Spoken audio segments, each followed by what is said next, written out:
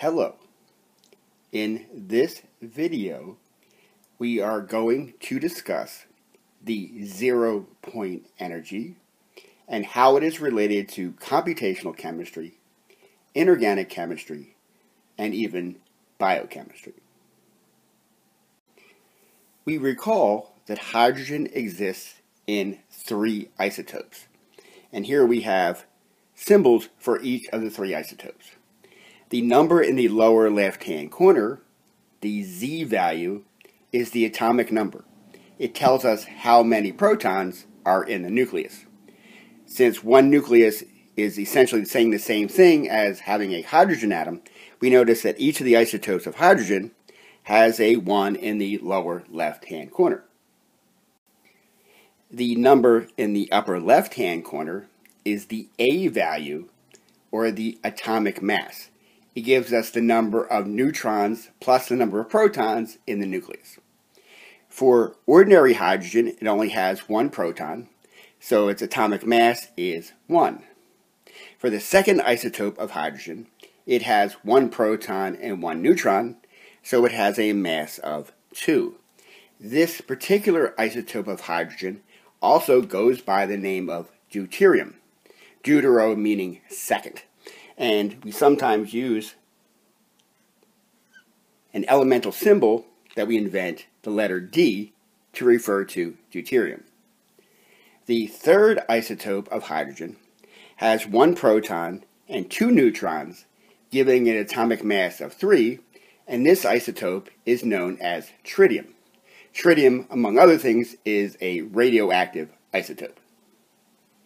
One of the most important bonds in organic chemistry and biochemistry is the single bond between carbon and hydrogen. And we can understand the bond better by comparing the bond between carbon and ordinary hydrogen. So from now on, I'm going to refer to ordinary hydrogen, hydrogen 1, as H in a blue color, and compare it to the bond between carbon and deuterium, where I show hydrogen 2 in red. It turns out, for reasons which we will discuss in the rest of the video, that it is easier to break a carbon-hydrogen bond than it is to break a carbon-deuterium bond, even though the elements involved are both carbon and hydrogen. Why would we care about this? Well, if we have a particular bond and we measure the rate of reaction when we have ordinary hydrogen, and we see that the rate changes when we replace the hydrogen with deuterium, it tells us that breaking that carbon-hydrogen bond is the rate-determining step. So it is very important in determining the mechanisms of organic and biochemical reactions by seeing if there is a change in the rate when we replace hydrogen with deuterium.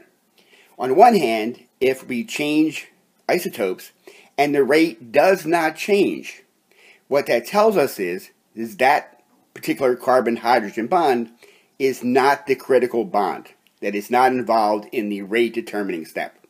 On the other hand, if the rate changes, and we'll see that the rate will go down when we replace hydrogen with deuterium, that tells us that particular carbon-hydrogen or carbon-deuterium bond is the bond that is rate-determining for the reaction in question.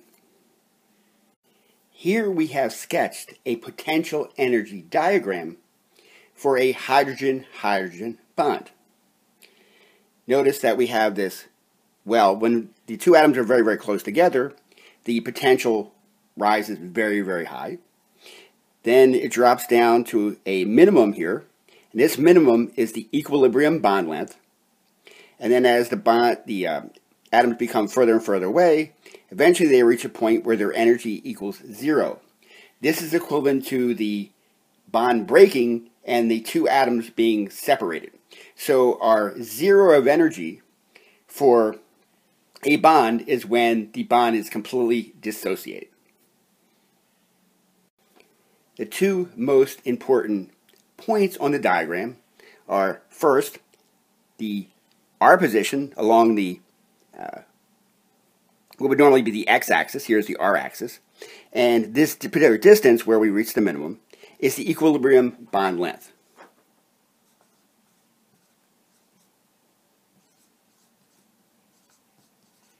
So how far over? What is also super important is how deep the well is. And this depth of the well is the bond energy.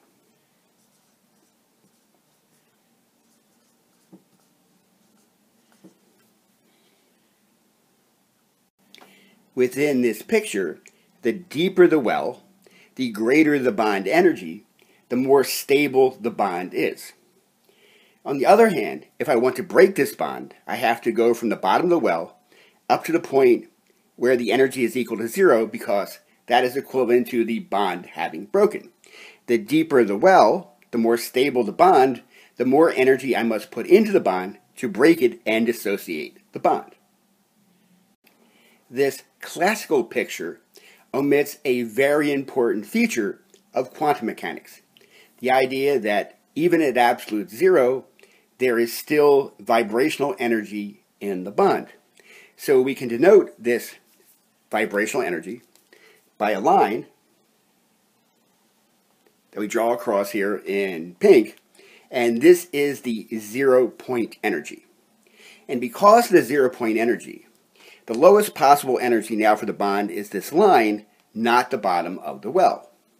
Therefore, rather than needing to go all the way from the bottom of the well up to 0, we need only put a less amount of energy, the amount of energy from the pink line up to the blue line.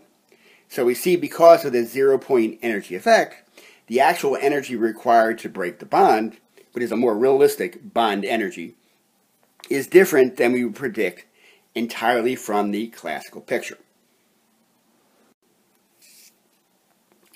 The exact value of the 0 point energy depends on the reduced mass of the atoms involved in the bond.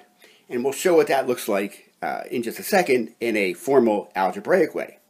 But for the time being, for representational purposes, let's assume that the line we're showing is the 0 point energy for a deuterium-deuterium bond.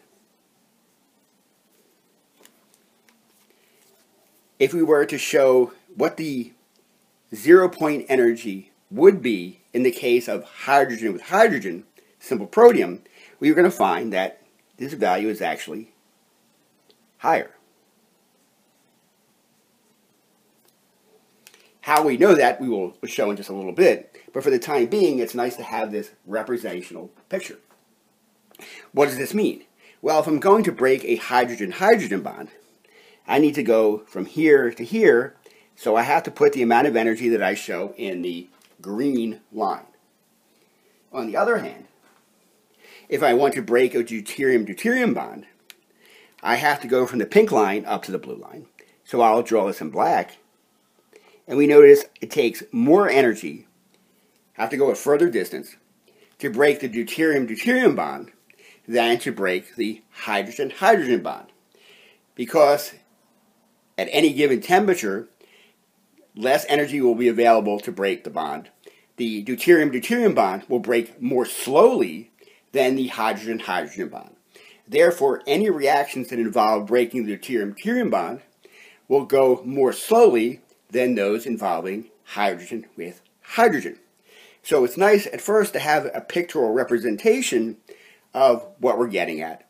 And we're going to see right now in an algebraic form how we know that the 0 point energy for deuterium is less than for hydrogen, and then how we can approach this computationally.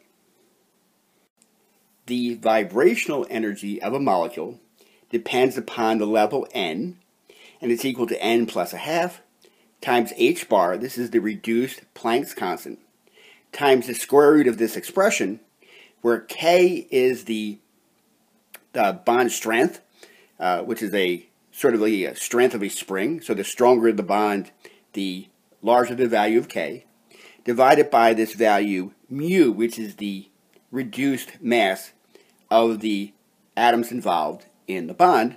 And also importantly, the allowed values of n are 0, 1, 2, 3, and any non-negative integer. And it's a very important feature of vibrational energy that the lowest possible value is actually n equals 0. The lowest possible vibrational energy E sub 0, when n is equal to 0, we call the 0-point vibrational energy. So we have in a closed form the value. Important things to notice here, if we're comparing bonds that involve isotopes of exactly the same elements, we know that h bar is a constant for all of nature. This K, the strength of the bond, depends entirely on electronic factors. So it depends upon how many electrons and how many protons are involved. And this will not change as we go from protium to deuterium. On the other hand, the reduced mass will change. So I have a video which you can look up here of certain approximations that we can make with the reduced mass.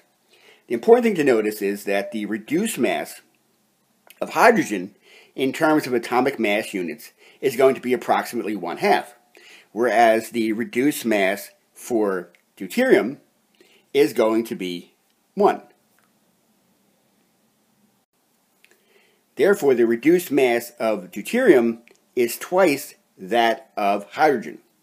So if we're comparing the 0-point energies for hydrogen with hydrogen as compared to deuterium with deuterium, in the case of deuterium, since the reduced mass is greater, we have a greater value in the denominator, so therefore its 0-point energy will be less than for ordinary hydrogen. So if this doesn't ring a bell, you can backspace the video to look at the diagram from a couple minutes ago to see and remind ourselves, yes, that the pink line, the line for the 0-point energy of deuterium, was lower than the blue line that we had for the 0-point energy of hydrogen. And this is exactly the way that we arrived at that conclusion theoretically. So therefore, as we noticed, because of the 0-point energy contribution, that to actually break a deuterium-deuterium bond takes more energy than to break a hydrogen-hydrogen bond. And by extrapolation, we're looking at the simplest possible case here. If we were comparing a carbon-hydrogen to a carbon-deuterium bond, it's going to take more energy to break the carbon-deuterium bond than to break the carbon-hydrogen bond. Again, entirely because of this quantum mechanical 0-point energy phenomenon. Now we will look at it from the computational chemistry perspective. Suppose I do a frequency calculation and geometry optimization on hydrogen-hydrogen and deuterium-deuterium. Those are my two cases I'm going to look at. And in both cases, I'm going to use the B3LYP method, and the basis set is going to be 6-311G ***. And if you're not sure what those mean, I advise you can look at this particular video for a refresher on Poppel-style basis sets. When we do a single-point energy calculation, which we did here also at the exact same level as we did the frequency calculation, this single-point energy calculation gives us the electronic energy of the molecule at absolute 0. This is equivalent to the thermodynamic property of the internal energy. In some books they use the letter U, and in some books they use the letter E. Just know that we're referring to the thermodynamic internal energy, and specifically, this is the value for the molecule at absolute 0. So we want to compare the results of our computational chemistry calculation for the two different molecules for this one particular quantity, which often goes by the name of the single point energy. You might be quite surprised to find that the electronic energies for hydrogen-hydrogen and deuterium-deuterium are absolutely identical. So we have minus 1.795710, and the units are atomic units, also known as Hartrees. One Hartree is equivalent roughly to 627.5095 kcals per mole. But the important thing is to notice, from the point of view of the electronic energy at absolute 0, they are absolutely identical. At the end of the frequency calculation, one of the valuable bits of information that is provided by the program is the vibrational frequency for all the bonds in the molecule. For our case here, we only have a single bond. But it's important to notice that the results for the hydrogen-hydrogen gives us a value of 4,419 wave numbers, whereas for the deuterium-deuterium bond, we have a substantial change in frequency to 3,126 inverse centimeters, or wave numbers. Because the energy of a bond depends partially on the frequency, we see that we'd expect to get a change in the zero-point energy of vibration when we have such a massive change in the frequency of the vibration. One of the key results that's provided at the end of a frequency calculation is the value of the zero-point energy. And here again we see a massive difference between the value for hydrogen-hydrogen, 0.012 hartrees, as opposed to the value for deuterium, which is 0.07122. So our prediction that the zero-point energy for deuterium was going to be less than for hydrogen turns out to be true. Now, one thing you may notice is that the value of the zero-point energy, at least in the case of hydrogen or deuterium, seems to be a very small value compared to the electronic energy. That is true in this case, but one needs to remember that in larger, more complicated molecules, the number of vibrational degrees of freedom increases very quickly. So particularly for mid to large size molecules, the size of the zero-point energy is a very, very important percentage of the total energy of the molecule. And we know, even in the case of hydrogen and deuterium, that this difference in the zero-point energy can lead to significant experimental consequences. The difference in energy between a carbon-hydrogen and a carbon-deuterium bond and its subsequent effect on the kinetics of the reaction. I thank you very much for your attention. As always, have a good one.